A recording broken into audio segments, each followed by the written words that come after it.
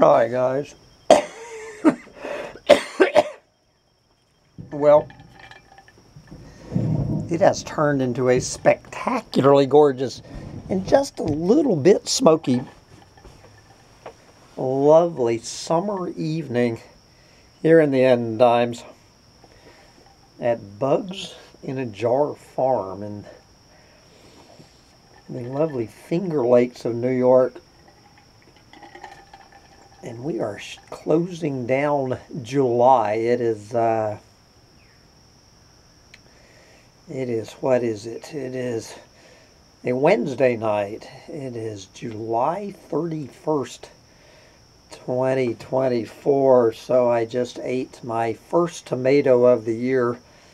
I took a video of me doing that and promptly erased the video. So anyway, so it is a gorgeous Wednesday night, and I have nobody here tonight. I have no business to attend to. It is a gorgeous summer night in the Finger Lakes, and about 12 minutes from here at this cider mill, South Hill Cider Mill, there is this little bluegrass combo playing for free. Well, I mean, the cider's not free. It's kind of overpriced, but you know, they got the ciders, and they got the food trucks, and they got the little bluegrass outfit playing on the lawn, and it's this beautiful rolling lawn that looks out over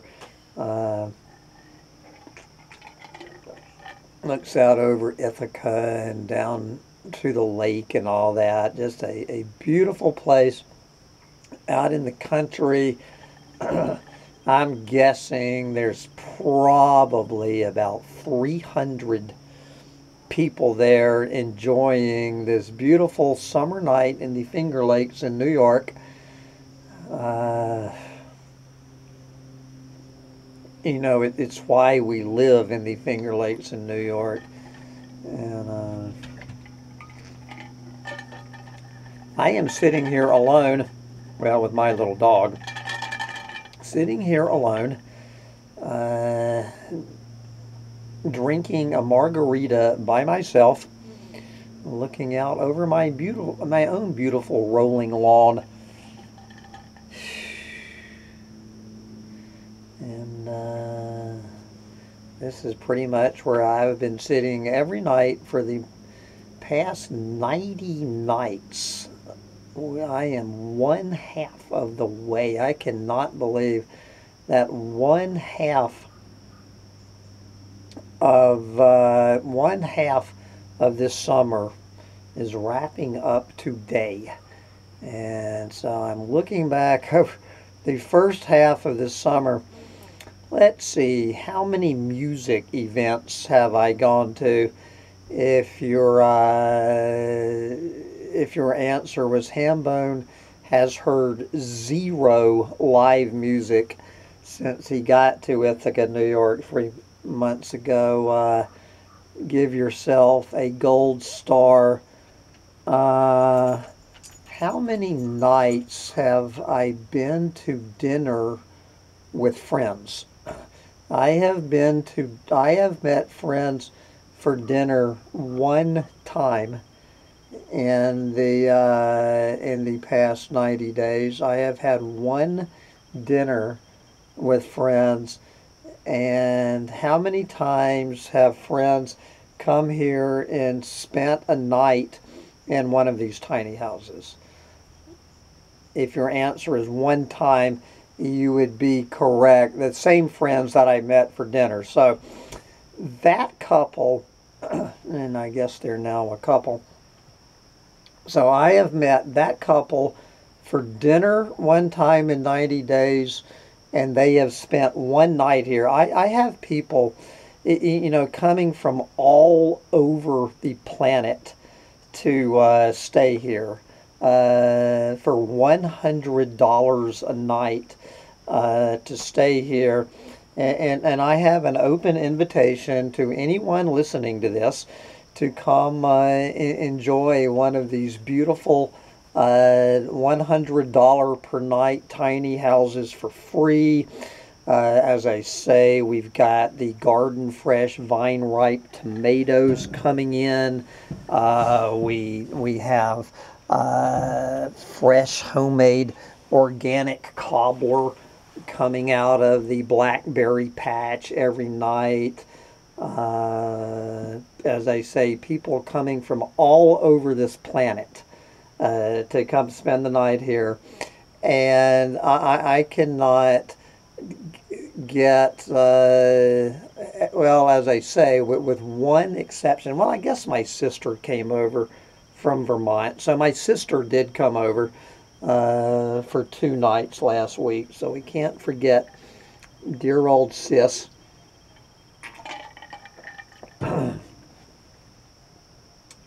And that is it. And here is how I was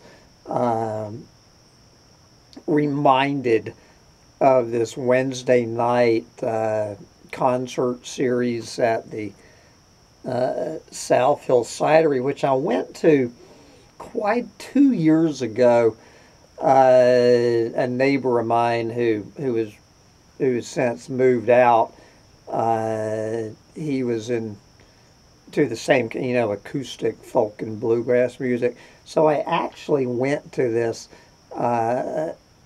event probably 5 times 2 years ago. Never went last year. So the reason I was reminded of this series is because, I dropped my computer off at Best Buy today and then went to have a late lunch at the Ithaca Bakery. Got there, ordered my sandwich, pretty good Cuban sandwich, and I noticed that the table two tables down from me was this chick that I met on Pile of Fish. It was it 3 or 4 years ago that she and I actually had 3 dates. We had 3 dates. She's a year younger, so she's 63 years old. This attractive, intelligent, educated 63-year-old lives in this beautiful home right down the street from the South Hill Cidery. She's, so she's like 12, 15 minutes from me. So she's sitting there in the Ithaca Bakery by herself on her little tablet. And, she still has her ad on Pile of Fish. It's still sitting there on Pile of Fish. Don't think she recognized me, or if she did recognize me, she did a very good job of poker facing. So there I am, sitting 2 tables down from this attractive, available woman. She's the one I've mentioned that on our 3rd date. She just said, "Dude, you've got to can the doomer shit," is what she told me. You've got to can the doomer shit. She is not a complete clueless moron. This woman is not completely a clueless moron, but she just doesn't want to hear it. I'm guessing she's probably an apocalyptimist. I'm just wild guessing that she's at the apocalyptimist stage, but she just doesn't want to hear it. So we parted company on our 3rd date with her advice to me: if you want to meet a woman in this town, can the doomer shit. So here we are, sitting 2 tables apart, and I went and got this little, the little weekly news and entertainment rag. and and looked at the at the music calendar coming up, and like in the next, it's like every night, the next few nights there is completely free good music in Ithaca, completely free, no cover charge whatsoever. Every night, once I get my people settled in for the night, I could be going and listening, to good free music. And then on Saturday, I guess the infamous String Dusters are putting on a free concert in the park, and so I'm looking at all of this free music.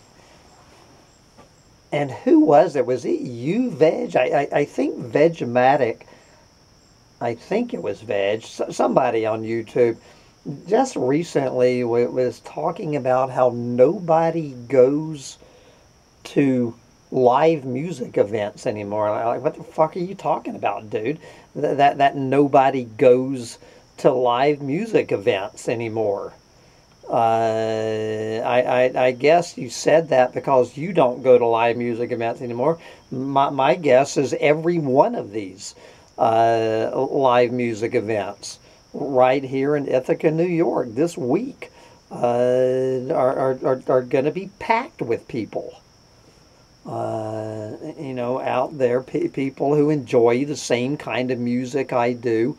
And I'm looking at all of this free music, and looking over at this single available woman who's been on Pile of Fish, who's had her fucking ad up for at least 4 years.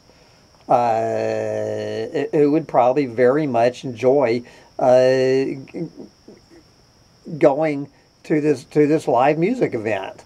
She and I mean, we didn't have, I mean, her only problem with me was the doomer shit. And I'm looking at it, and just it's just,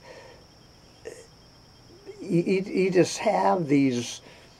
Can epiphanies repeat themselves? I think they can. I think you can have recurring epiphanies, and I'm looking at all of this free music, and I'm looking over there at this attractive, available 63-year-old woman 2 tables down on her little tablet, sitting there alone in her little social media world or whatever, and just this absolute wave of existential despair just rolled over me. Just the absolute complete hopelessness of the entire fucking situation. Just so I'm trying to picture myself going to one of these music events, and I had this conversation recently with someone who shall remain nameless. This very thing, just I'm trying to put myself, to see myself showing up alone at one of these events, probably have my little chair with me or whatever, and going there and going up and ordering a drink, and maybe going up to the food truck and getting a plate of fucking noodles or whatever the fuck. You know what I'm talking about. And sitting down there alone and just looking at the people around me. And of course it's two things. It's looking at the couples, of course, looking at the the male female pair bonds there, and you know, even more than that, I think, even more than the existential despair of sitting alone at one of these music festivals out on a beautiful summer night in the Finger Lakes, is just looking at groups of friends. You know, just groups of friends in real life, just meeting up with a friend and going out and hear some fucking music.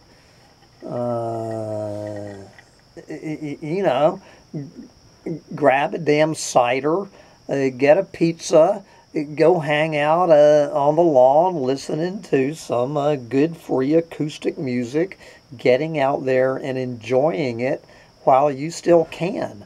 And just the very thought of sitting there alone and you know, and having one of these pair bond couples on one side of me, and this group of fucking just, you know, people, friends just hanging out on a blanket or whatever, talking and laughing and enjoying music together and shit.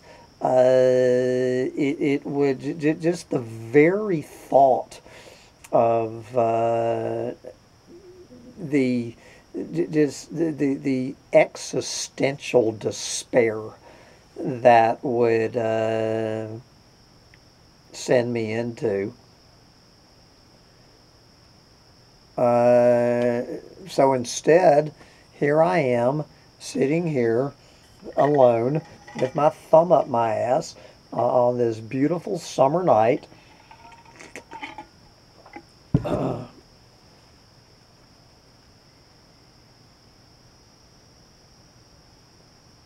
Just thinking about just how utterly bleak my future is. I mean, I've worn out this rant this summer, but it really is fucking weird that how in the summer of 2020, the summer of 2020, in Ithaca, New York, for God's sake, I had a lot more. I was going out on dates. Well, like it's been 4 years since I've been out because it was the summer 2020 when I was out with that woman. It's been 4 years. I I had dates with I think 3 or 4 women on Pile of Fish. Meeting. Well, of course, Alistair was living here. Alistair, you know, the proud new father, Alistair, was living here. And anyway, and then the summer of 21, there's, you know, I had a lot more social intercourse just with, you know, my fellow humans, and they were doomers. And how this summer, as I say, one visit. I've been here. I've been here for 90 days. One, well, I mean two. You know, a pair of doomers have spent one night here.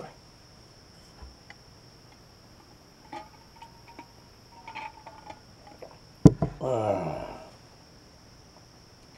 you know, this fucking epidemic of loneliness. It's no fucking joke.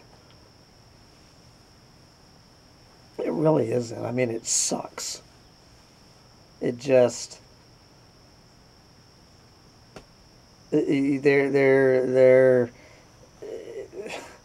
I mean, I used to, I had already given up all hope, clearly, of ever finding my doomer chick forever.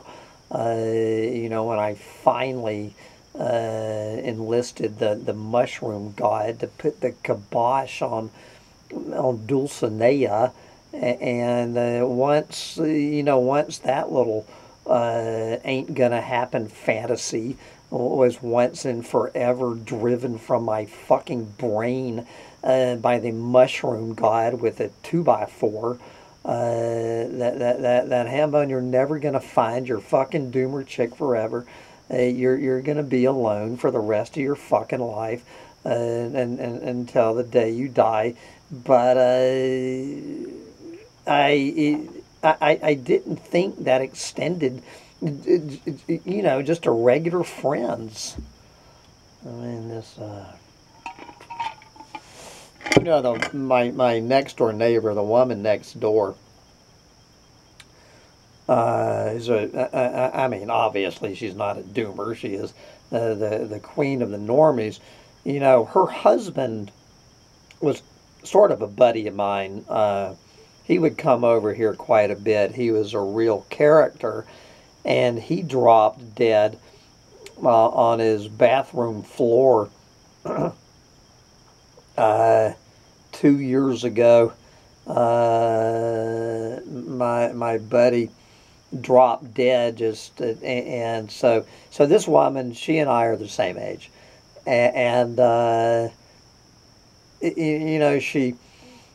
she brings me a plate of cookies last week. That goddamn tree fell in her yard, and so she came and told me that dead fucking tree was in her yard. So Grant and I went over there and sliced it up the very next day and got it off of her lawn. And she was so impressed, how quickly we got the tree off of her lawn. So she makes me this batch of homemade cookies, and she brings it over to me. I was actually in the middle of a rant. You guys might remember. I was in the middle of a rant. Thank God I was looking in the right direction. See her coming around the side of the house, so I immediately stopped my rant, and so she comes here and gives me the cookies right in this very chair that I'm sitting. So and I'm following her out, and so I've known this woman. I met her in 2019. She's my next door neighbor, and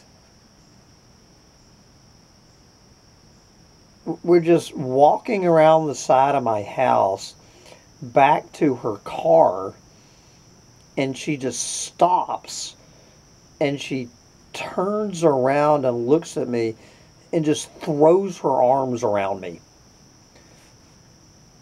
and gives me this big hug. I mean, it just out of nowhere. It was just so spontaneous that this woman, who lives right next door to me. Now, don't get any ideas. There is absolutely no romance on any level here. There was absolutely nothing on any level sexual about the hug. It was just it was just two humans in a fucking spontaneous moment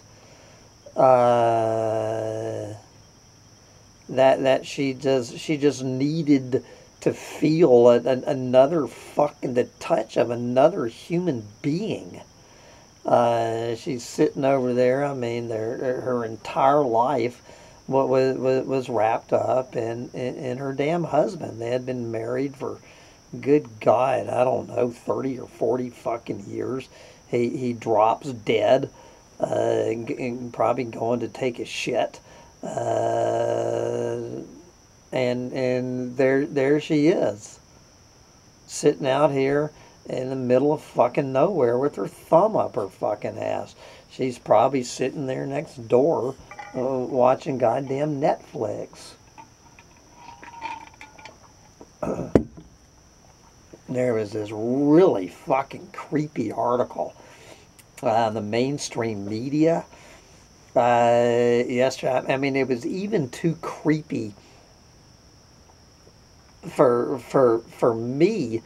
And what this was about this average normal 48-year-old woman. She was in England, just your regular 48-year-old woman who ended up in prison or in jail, I guess, for 6 months. She was this average, completely heterosexual woman, did not have a lesbian bone in her body, and I can't believe she went public. I mean, her photograph and everything, and it was the story. I mean, I was gonna do one of my, smart ass rants about how there's a latent lesbian in every woman out there. And after I got deeper into the story, it just started creeping me out. So anyway, she gets some bullshit, absolute bullshit. This just this normal,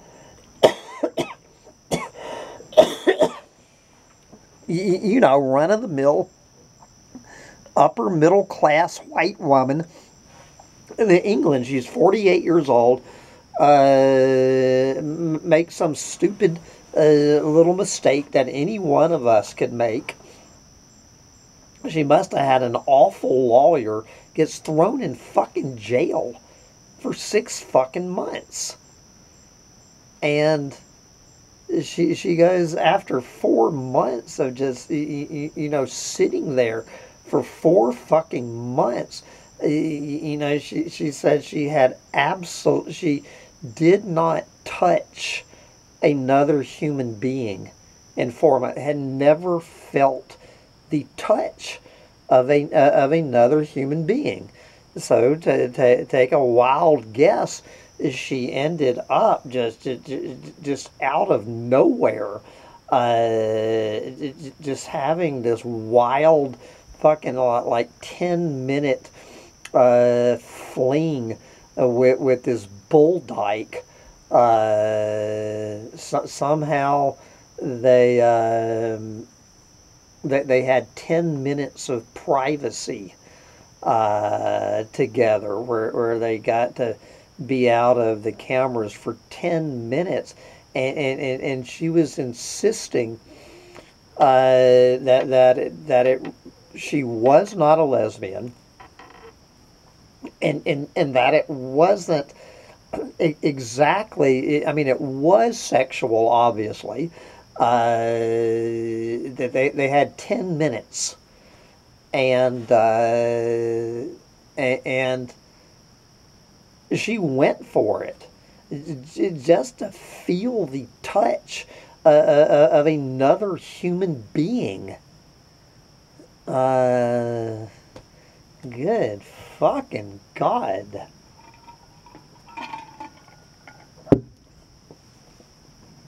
I have no idea. Let's see. Well, I gave my sister a hug.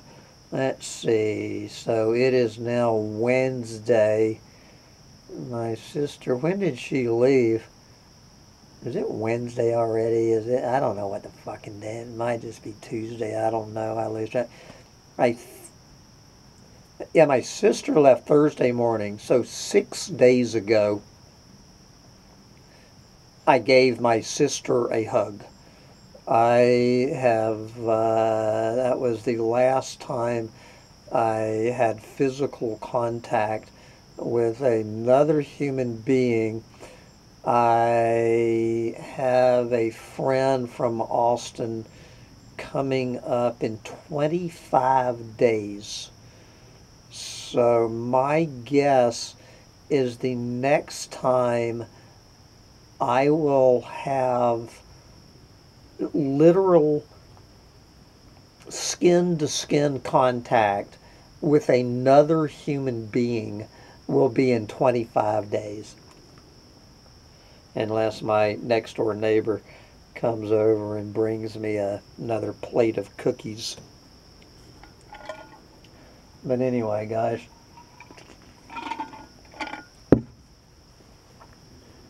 I mean, this shit, it's no fucking joke.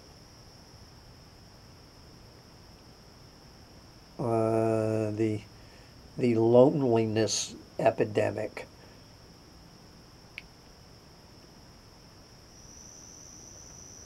And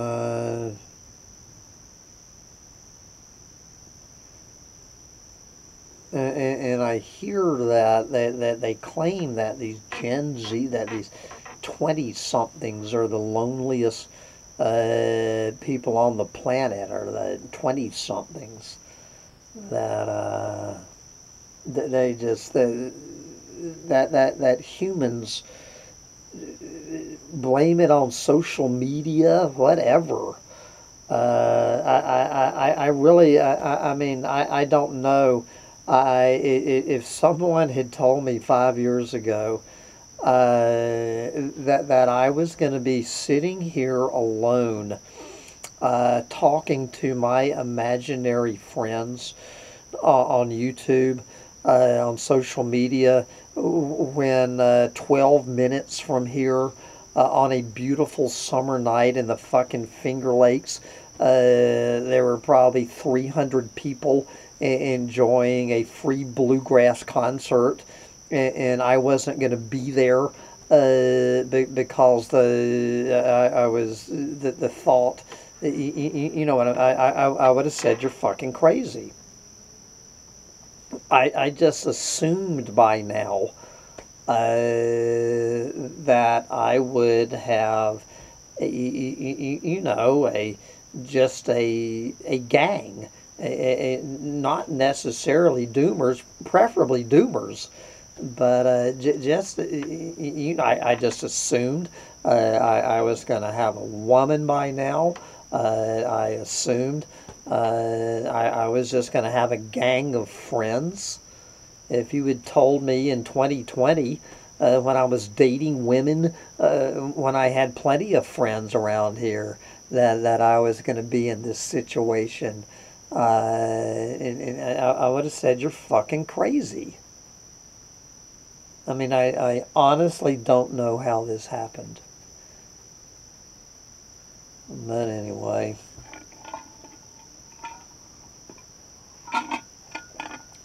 Since I realize I am talking to myself,